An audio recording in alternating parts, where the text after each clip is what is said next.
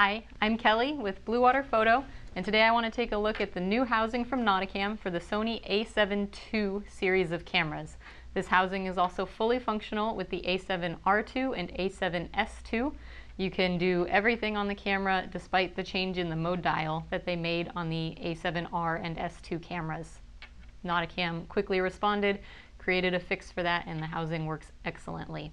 Let's take a quick look at the new cameras before we delve into the housing.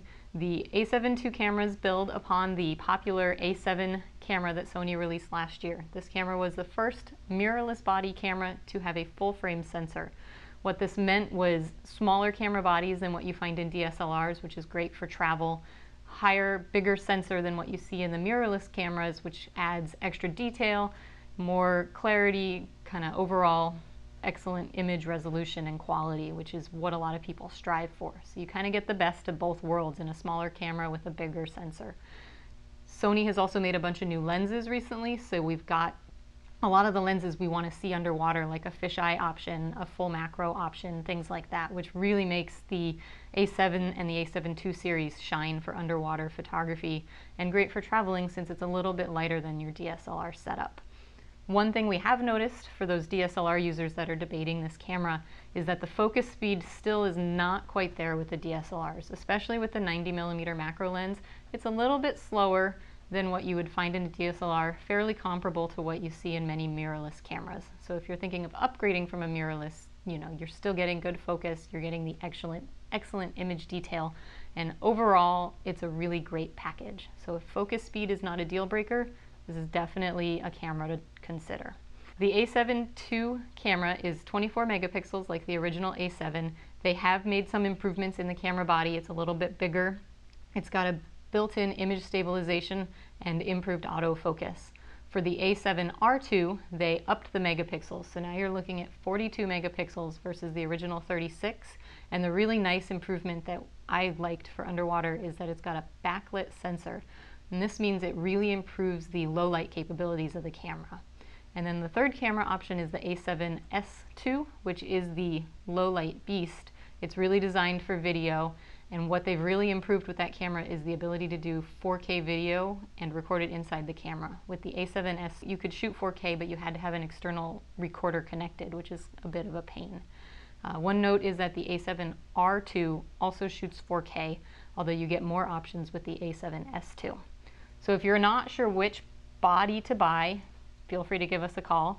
If budget isn't an issue, I recommend the A7R II because it does give you the best of both worlds with the high megapixel count, so you get a lot of really great image resolution and the ability to crop in without losing much detail. And the backlit sensor has the really nice low light capabilities, so it works well overall. Let's take a quick look at the Nauticam housing now. This guy is ergonomically designed, it is really nicely engineered, and it gives you full function of the camera easily underwater so that your diving and shooting experience is excellent. They've got a slightly larger port opening than their mirrorless cameras, which accommodates some of the larger lenses for Sony without having to put the lens on from the front, which is useful. They have ports that work with just about every lens you'd want to use underwater, including if you're using, say, Canon lenses with the Metabones adapters. Their port opening is very easy. Just like their DSLR housings, you're going to slide the lever down and it comes right off. There's no twisting of the port. You don't have to worry about accidentally snagging an O-ring while twisting or having to use a strap wrench or anything like that. To get the ports back on and locked, you just put it into place. It slides right in there and then it clicks and it's locked. And as long as this is locked in place, you know you're good to go. They do have fiber optic cable mounts on this housing, and if you're going, why it doesn't have an internal flash, the question is because this housing is compatible with their mini flash trigger for the Sony cameras. It's a little box that slides right onto the hot shoe here and has two LEDs. It works really great because it allows for quick recycling without having to use the bulky sync cords.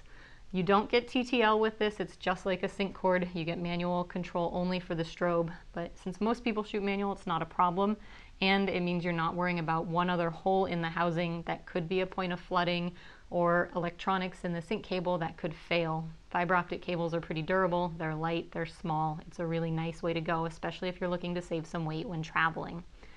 Your shutter on this housing is nice and easy to reach. You've also got controls for your AEL and your record button turned into simple levers. Aperture and shutter speed control are really easy to reach. They're nice dials. You can pretty much do all the main controls with this one hand. The housing includes 2 molded grips. They're also adjustable, so if you want to move the handles a little bit further away, so you have larger hands, you can do that. If we look at the back of the housing, you'll see that it's got all the controls you need, a nice little multi-wheel buttons, and they've got their leak detector vacuum system set up here, so that's the LED that would give you the green and red good check for the vacuum system.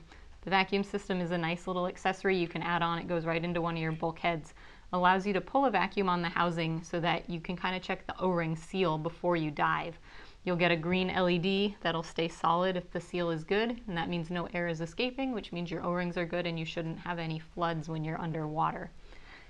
Opening the housing is very simple. They use the same style as their DSLRs, so 2 red buttons here, push those in, slide out the 2 levers, and then they lift right off. So it's easy to do. The one thing you do want to be careful with is making sure when you rinse the housing that you push these little red buttons in and out a bit to make sure there's no salt buildup or sand that gets stuck in the spring, because they can get stuck in, which makes it a little hard to get the housing opened and closed and make sure it stays locked properly.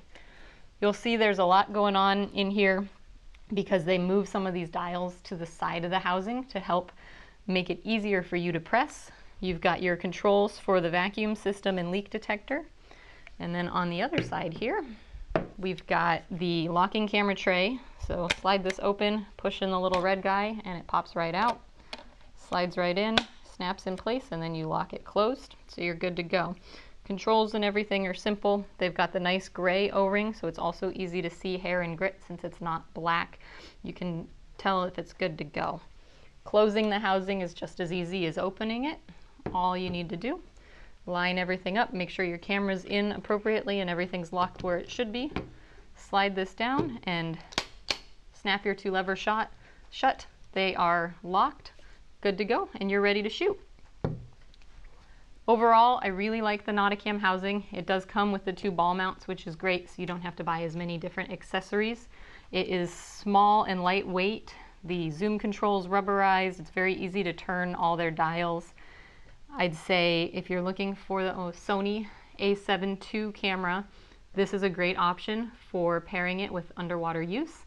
If you have any questions on the housing or great lenses to use or want to look at picking one of these guys up, feel free to give us a call or shoot us an email. You can find all our contact information on our website at www.bluewaterphotostore.com. Thanks so much for watching.